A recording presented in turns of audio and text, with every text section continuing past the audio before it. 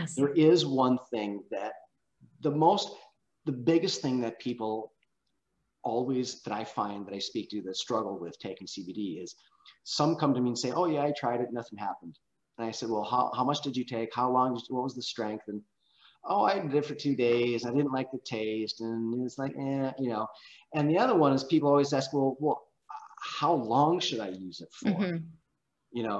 Well, so there are 4 basic pain types that I identified. Acute, which is people have accidents. You get rear-ended in the car, or you fall on your skateboard and you have an accident, right?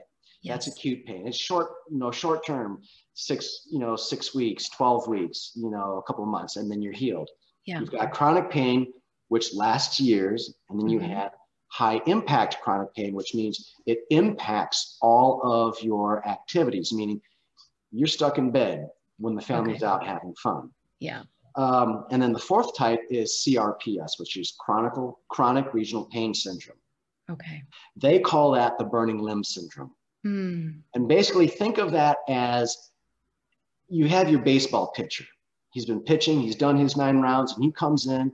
What does he do? He sits his elbow into a vat of ice, a 3-gallon jar of ice, right?